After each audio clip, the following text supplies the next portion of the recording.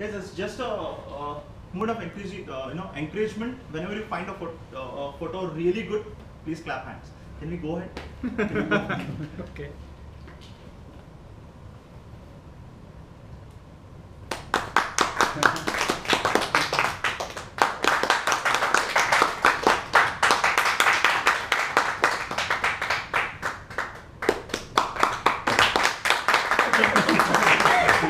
It's me.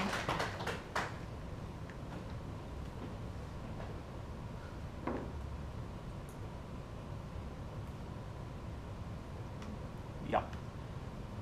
This is the large gray babbler. I mean, I'm sorry, I don't have the original pic, so I'm showing it from my Instagram.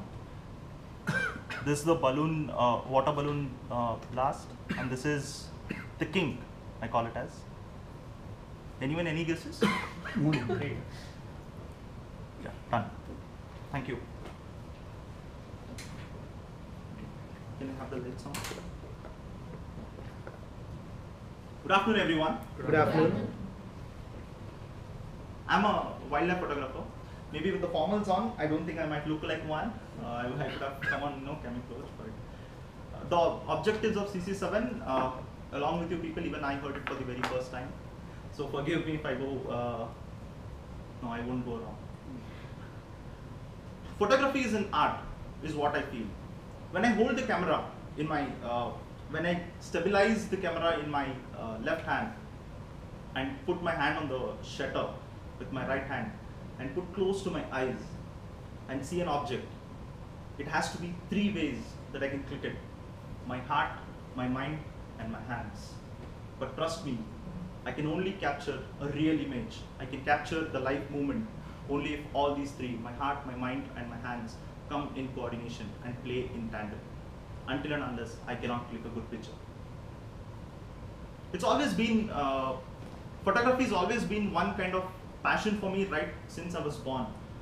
I used to cry a lot. I used to trouble my mother a lot. So what my mother used to do is, she used to throw photos. I mean, this is what my mother told. She used to throw photos and she's like, go look at them. So it was her marriage pictures, her engagement, my sister when she was born. I used to randomly look at all those pictures, and this became a habit to me. So every time before I actually had dinner, lunch, I had to see photos, and only then. So maybe my mother was being responsible, for me to actually start photography. And now what else I can do? Going ahead in photography, continuing this as a passion, I wanted a good camera. Now, I went to my father, asked, Dad, I'm good at studies. He said, oh really? He said, so what? I said, I want a camera now. Which camera you want? I said, I want a DSLR professional camera. Trust me, I was in my 7th grade then. He gave a weird look at me and said, okay, let's get this. 7th grade, I go ask my father a DSLR camera. And trust me, he buys Motorola L7. You remember Motorola L7? He buys that and says, first click pictures with this, and if I like the pictures, I'll get you a DSLR. I said, okay, fine, I'll do it.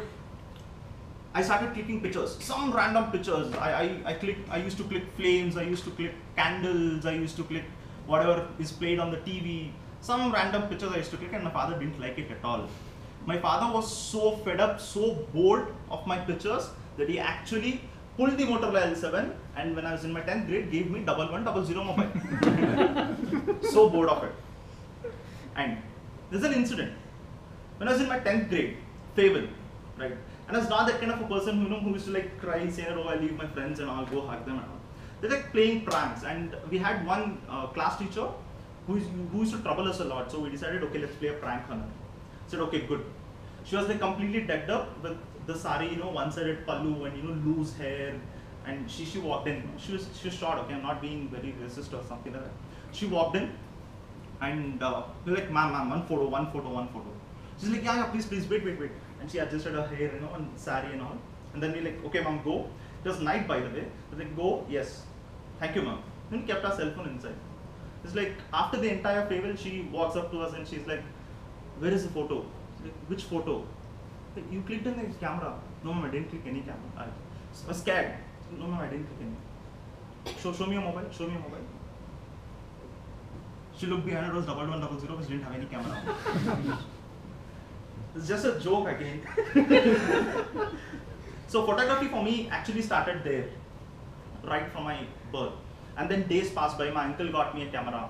And I started clicking some random pictures in automatic mode, you know. And when you get into engineering, and especially after the 3 Idiots walking out, the passion in photography for me actually tripled. I mean, it increased exponentially. I said, bhai, I'll do it. I am one of the finest photographers that this world has ever seen.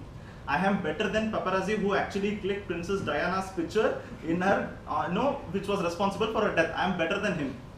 It's like that confident. And I started clicking pictures in automatic mode. You have something called as automatic mode, and I started clicking pictures in automatic mode.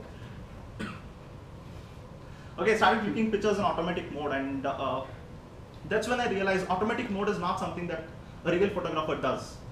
So I started exploring the manual mode. That's when the research actually came in. What exactly happens? Now, I'm clicking a picture in the morning 6 o'clock, evening 6 o'clock, and afternoon 12. What exactly is happening? I mean, how does the camera behave? And I'm standing absolutely down below this light with all the lights off. What settings I need to do? And I'm just moving aside, and this light is on the left of my side. Or I'm just absolutely standing beside a building which has got a shadow, which is falling towards me, which is falling the opposite of me. What exactly I'm supposed to do? What should be the settings? Right. That's when I decided, okay, let's understand what exactly it is. In mobile camera, let's take this example of mobile camera. We don't get that. We don't get ISOs, we don't get apertures, we don't get shutter speeds and all stuff like that. But when you go for a camera, DSLR camera, we have a lot of things for that. Now, there is something called as ISO. Very simple. ISO, aperture and shutter speed, all three are related to light. And in photography, apart from heart, mind and hands, one of the most important thing is your light. So ISO is something which tells you at what particular temperature, at what particular light conditions, what ISO should be set.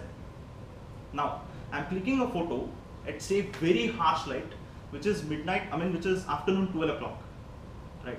I need to have a ISO which is very low, which is mild, which gives me a picture which is of very low noise, right? We see a lot of noises, blur pictures and all, right? That is because of not having proper ISOs, shutter speed and aperture. So at 12 o'clock, say for example, I have a ISO at 150, 100, 200, 400 max. 400 is advisable at 1:30, 2 o'clock. You have this and click a picture, you get absolutely right pictures.